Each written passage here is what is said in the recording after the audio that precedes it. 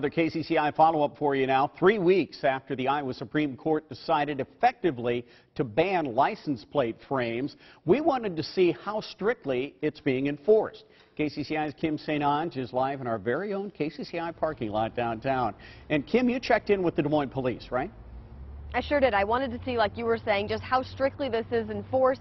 And what I learned is the Des Moines Police say at this point they haven't even really tracked how many cars they have stopped, simply because they have this license plate cover, just like this one, where it maybe would be a dealership in this case or a sports team that you support, that's covering this county name that's typically at the bottom right here. This car would not be an issue because it's an out-of-state, but any Iowa license plate would be potentially at risk for getting pulled over.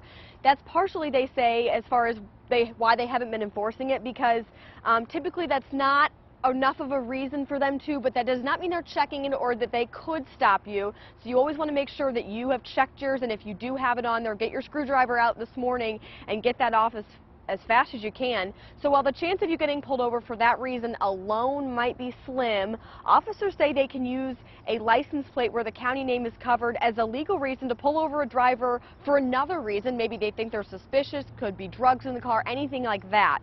So you could end up getting a ticket for something else. Sergeant Jason Halifax says he understands that the whole county name being covered isn't necessarily a huge deal, but it is still something that they have to enforce. If you're driving your car down the street and that plate's covered, that county section is covered, that doesn't make you an unsafe driver. There's no safety concern for anyone else. But it is a violation and can be ticketed.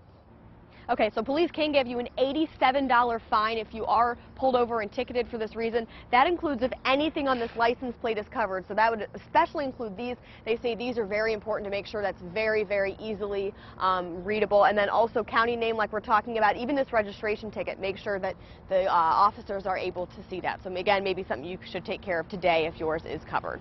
All right, Kim St. Onge, live in downtown Des Moines. Thank you, Kim.